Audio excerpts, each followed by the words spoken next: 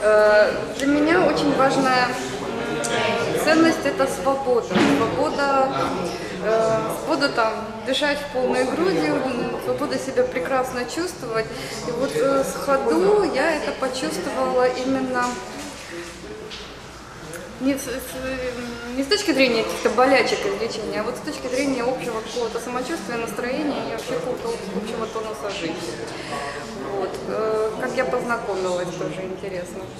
С Хаду я познакомилась на фестивале Тавали, который был пару лет назад в Харькове. Вот, и мы были настолько, мы там с приятелем мы тоже проводили мастер-классы, и нас настолько утомили все эти разговоры, что мы шли только с единой мыслью, что вот сейчас уже, господи, как это все надоело, уже вот сейчас только одно желание где-то как-то вот там размять кости. И мы вот как идем мимо и смотрим, там стоят люди и что-то делают, причем так активно руками.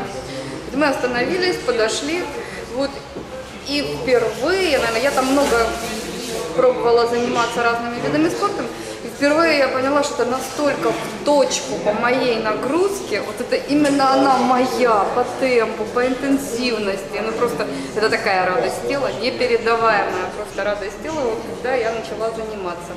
Вот, мне очень нравилось, что у меня получается. Я так нескромно считала, что у меня получается.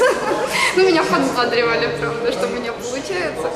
Вот, и где-то через год занятий я начала, я так робко сначала самостоятельно, никому об этом не говорила, я водила людей в походы, и в походах я это все по утрам их выгоняла на зарядочку и все это рассказывала, показывала. Вот. А потом уже я начала набирать группы. Сейчас я веду свои тренировки.